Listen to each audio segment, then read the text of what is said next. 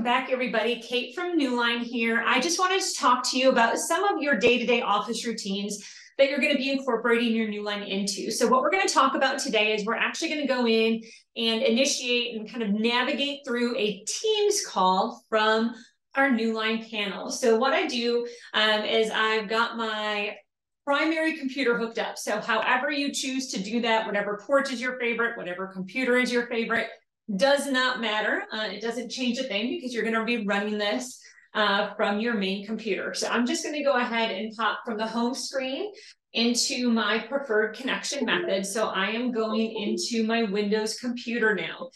As I look at my computer, your computer is your computer. Everything is where you would expect it to be. Everything is running the show. If you want to change how this looks or anything like that, of course, you have your computer settings. If you're running Windows 10, it's going to be over on the bottom left. If you're running the newer Windows 11, you'll see your Windows icon in the middle on the bottom. But what I'm going to do is I'm just going to navigate over to my Teams app. So I'm going to go ahead and just give that a little tap. Pops right open. Of course, I want to start my meeting.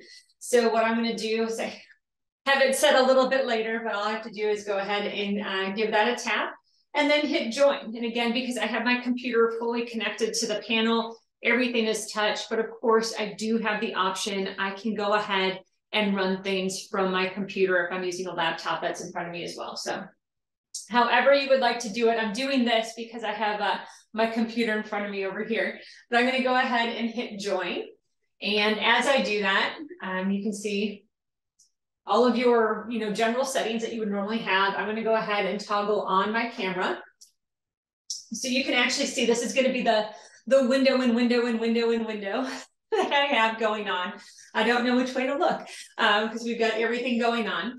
But you would just choose your camera how you normally would. Of course, you do have your background filter. So if you wanted to select any of those, you can blur your background, and I'll say, now you have the front of my head and the back of my head, which is kind of interesting.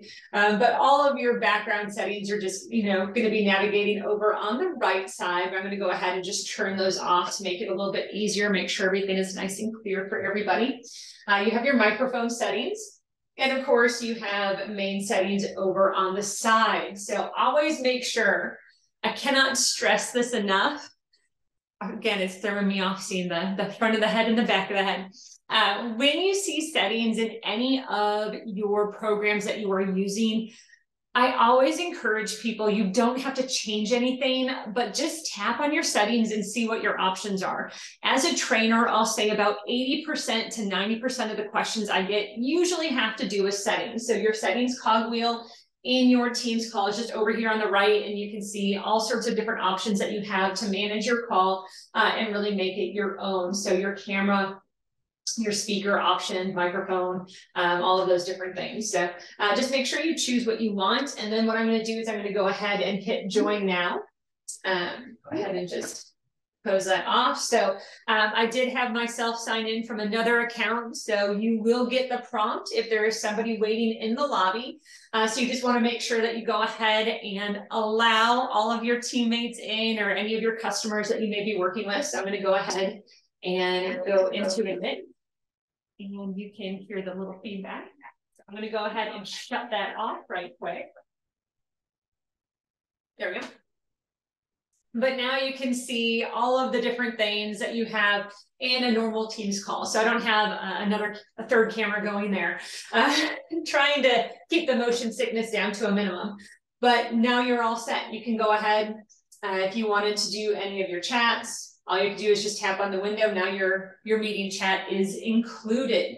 You can, of course, see everybody that is included in your meeting. You can see your participants. You're able to share your invites, everything that you normally would do, and go ahead and just recommend from there. So know that you have incredible options, but you can see how everything just transfers right up to the Newline, which is fantastic. But all of your systems and the way that you would go through and initiate a meeting and run a meeting and interact with folks is going to operate the same way, just a little bit bigger. So it's on a much grander scale, which is always very exciting. Again, going across the top, you have your mic, your camera options. being able to share. So if you want to share different windows, and again, settings, background effects, all of the things that you may want to manage to customize the experience for either what you are seeing or experiencing, or what your clients or peers are seeing and experiencing as well. One pro tip, I always say, I get a lot of questions, folks. I'm going to pop into settings.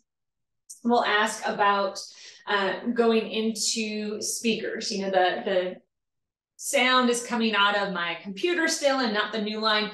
You could see when we first got in, just make sure that your Newline is chosen as your speaker of choice, which is fantastic. So that will ensure that all of your sound is coming out of your front facing speakers. Of course, on your Newline panel, you have two 20-watt front facing speakers. So you can have a little boom from there. It's very loud, which is fantastic. So hopefully everybody can hear all the amazing things that you're doing. But that is going ahead, opening and running a Teams call, just navigating on your panel, opening it up, where to look, all of those great things. If you have any questions, I'm going to go ahead and leave that meeting. So now we're just kind of back into our normal Teams account here. Please do not hesitate to reach out. Here for you, anything you need, information down below. Check out our website. We are always updating new videos like this one, which is fantastic, but hopefully just this quick overview on running your teams and where to look for things and pulling stuff open is helpful. We will be adding to this series, so keep the questions coming. If there's something that you would like us to add to our video library, we're in the business of making dreams come true, so we would love to do that for you. Just let us know what you want to see, and hopefully you're having a great day. Take care.